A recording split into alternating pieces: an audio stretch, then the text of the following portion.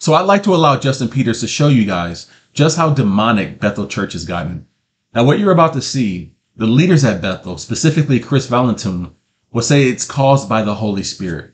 Now, it is a spirit that causes this, but it's not the Holy Spirit.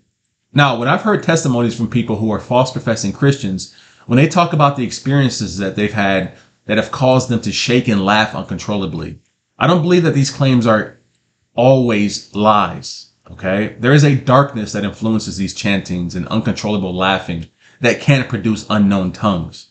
This is very dark and dangerous stuff. So in just about a minute or so here, we have progressed or digressed from a fire tunnel to a Holy Ghost headbutt to now a head nibble from a puppet. And it's about to get worse. It's about to get a lot worse.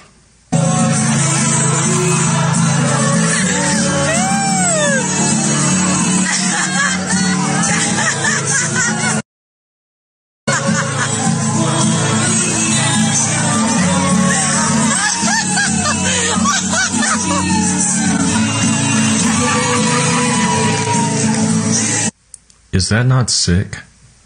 Is that not just disgusting? If you ever thought you might have to go to like a Unitarian church or some church flying a rainbow flag from its door to see something like that in a church, oh no, no, you don't have to go to one of those churches to see two guys necking. Go to Bethel.